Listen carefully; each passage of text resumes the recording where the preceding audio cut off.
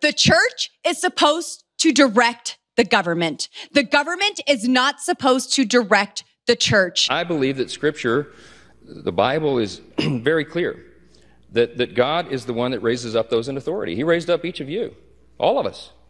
And I believe that God has ordained and allowed each one of us to be brought here for this specific moment in this time. And this threat to democracy has made its way to Congress. My colleague, Representative Lauren Boebert, said, quote, "The church is supposed to direct the government.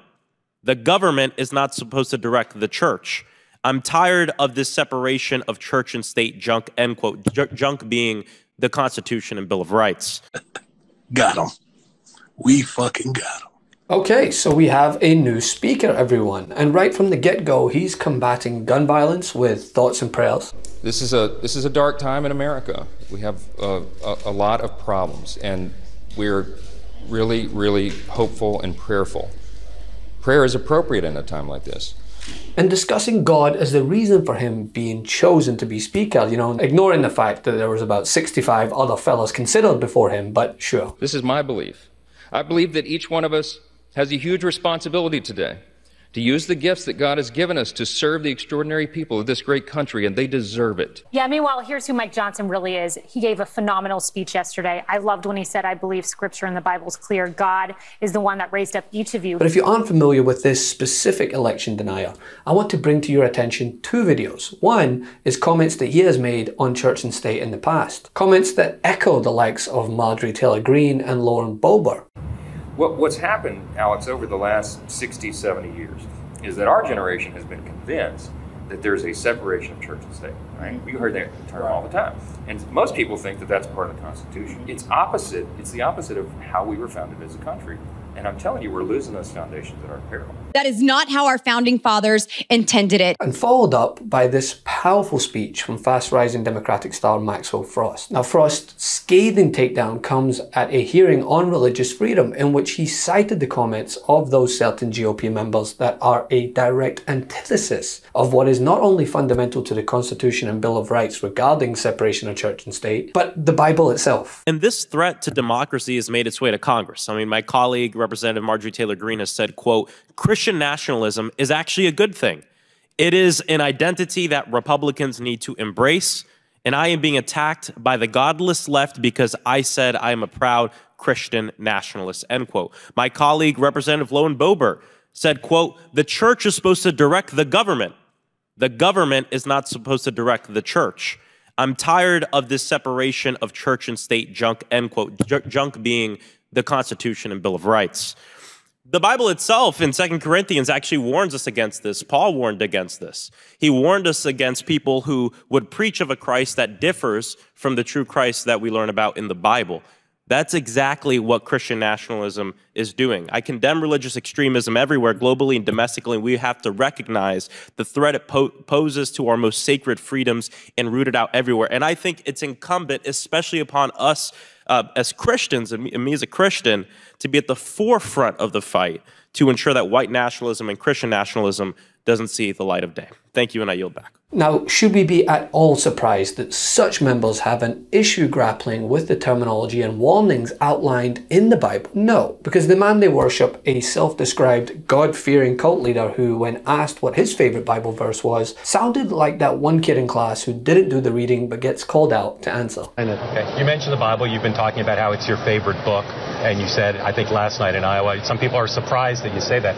I'm wondering what one or two of your most favored Bible verses are, and why. I wouldn't want to get into it because to me that's very personal. You know, when I talk about the Bible, it's very personal, so I don't want to get into verses. I don't want to get into... There's no verse that means a lot to you that you think about or cite? The Bible means a lot to me, but I don't want to get into specifics. Even to cite a verse that you like? No, I don't want to do that. You're an Old Testament guy or a New Testament guy? Probably equal. I think it's just an incredible... The whole Bible is an incredible... I joke...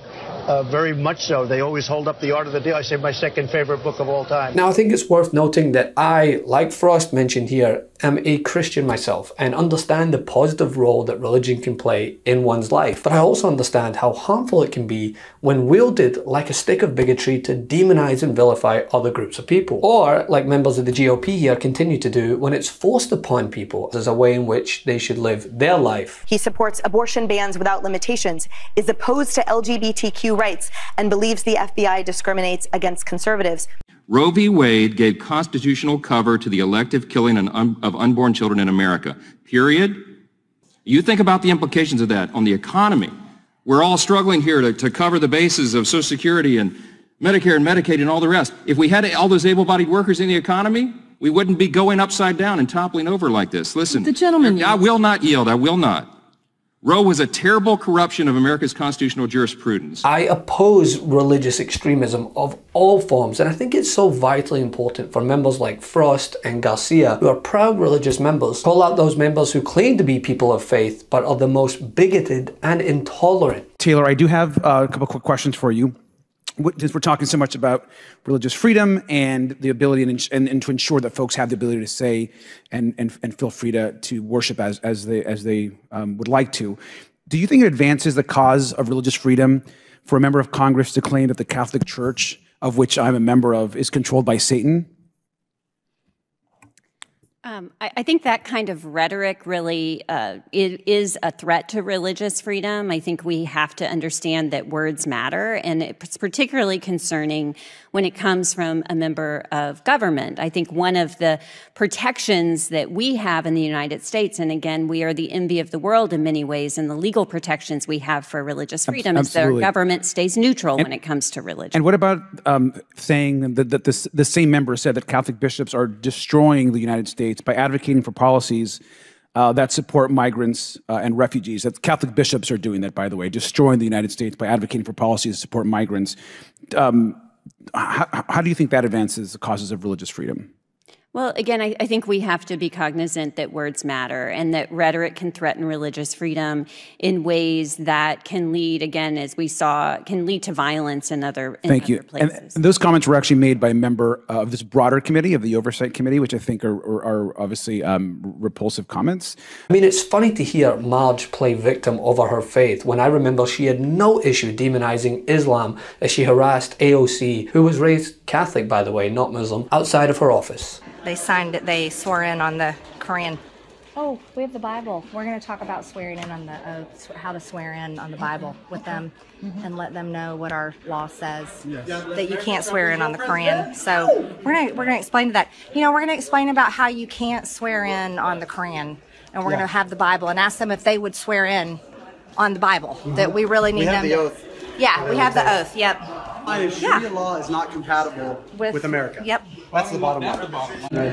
Alexandria Ocasio-Cortez, I'm an American citizen. I pay your salary through the taxes that you collect from me through the IRS. I'm a woman, I'm a female business owner, and I'm proud to be an American woman. And I do not support your socialist policy. But the thing is, when their cult leader stands in front of a cheering crowd and says things like this, to the United States, I don't think a lot of good things are going to happen.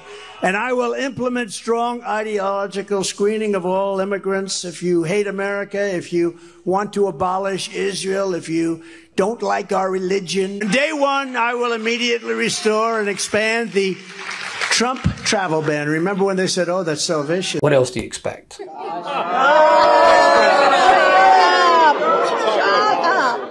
Hey Meidas Mighty, love this report? Continue the conversation by following us on Instagram @MeidasTouch to keep up with the most important news of the day.